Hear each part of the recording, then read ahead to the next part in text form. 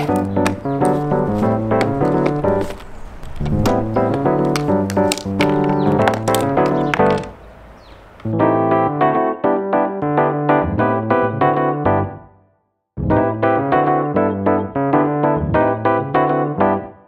lot of people ask about what camera equipment I use and what I take on holiday, so I thought I'd take this opportunity to show you my camera equipment. Okay, first up is this Panasonic LX10. This is my main go-to vlog camera. If I was to give advice about one camera, if you go buy one camera, this would be it. This camera it's small, it does really good slow-mo, and it's got a really good lens, so it goes down to 1.4. So you can film pretty low light and also get that kind of cool blurry out bokeh buttery background.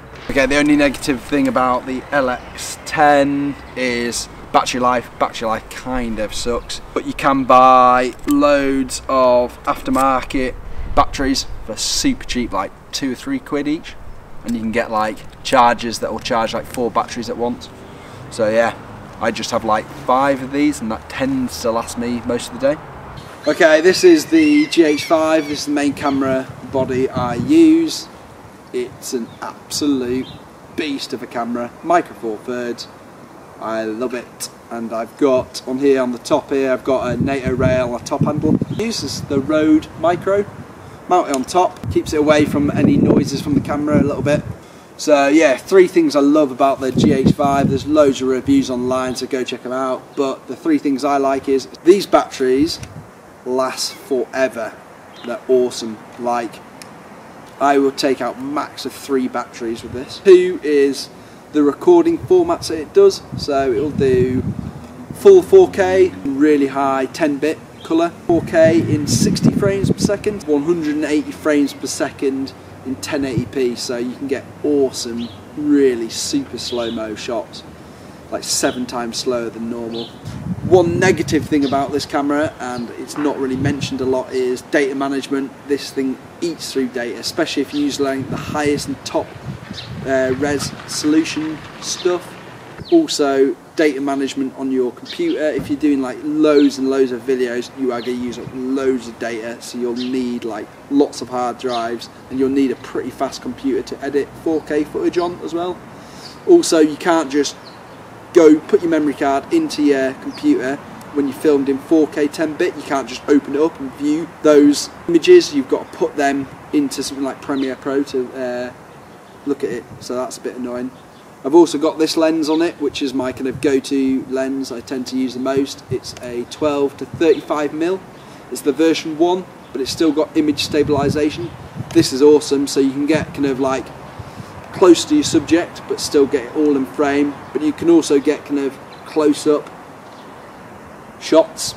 It's 2.8, so you can kind of get shooting pretty good low light. Take 3 lenses with me. I have this lens, which is pretty cheap, 45 to 200, but it's really good for those close-up shots. f4 to 5.6, so it's not a constant aperture. It's pretty cheap, but it's really good. I think it costs 150 quid. It's got image stabilization, which really helps, especially when using the GH5. I've got a really super cheap prime lens, which is 28mm. I don't use this very often, but new cameras are super sharp, so sometimes it's nice not to have a sharp image and use a vintage lens. This is super old. I bought this for £2.50, and an adapter, which is a micro four thirds adapter. Put it on.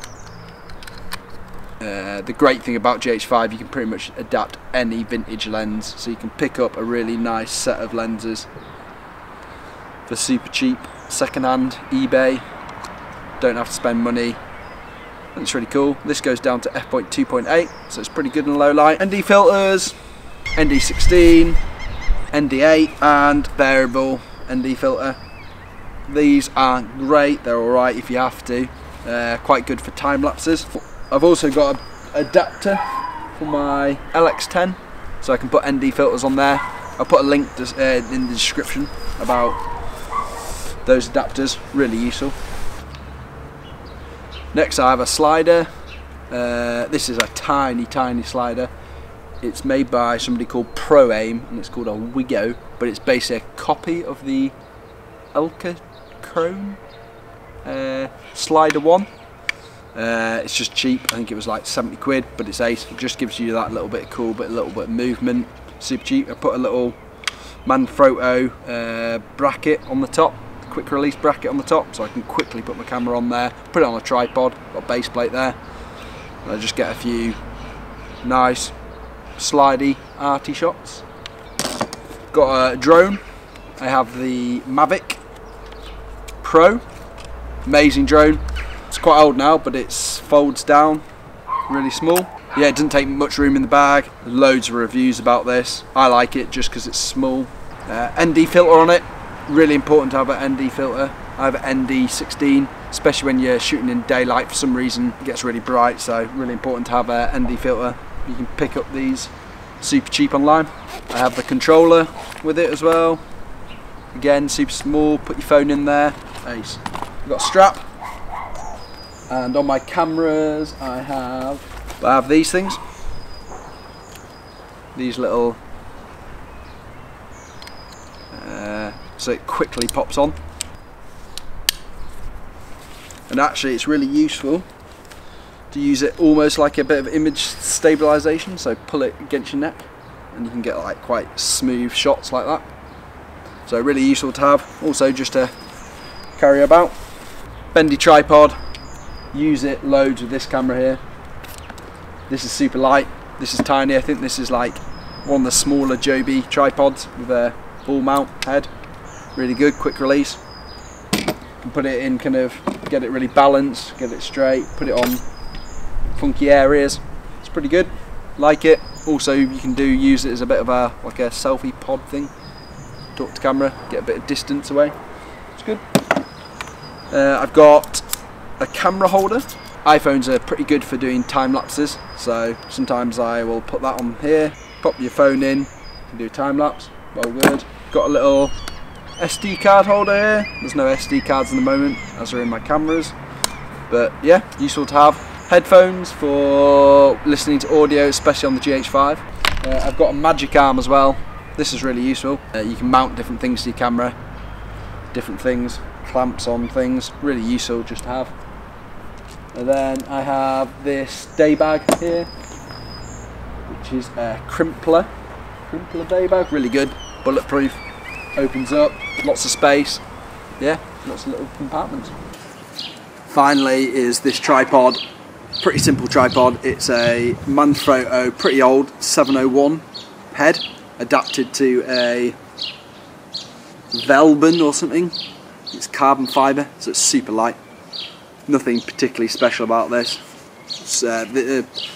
Manfrotto make really nice tripods, so I recommend it. It's, it's good for panning. I like the base plate system on Manfrotto, so I can quickly change things in and off. So yeah. Hope you enjoyed that video. I will try and put a link to all the equipment I've used below in the description below. Got any questions for me? Put them in the comments and I'll try and answer them. If you like this video, give us a thumbs up, make sure you subscribe, and I will see you in the next video.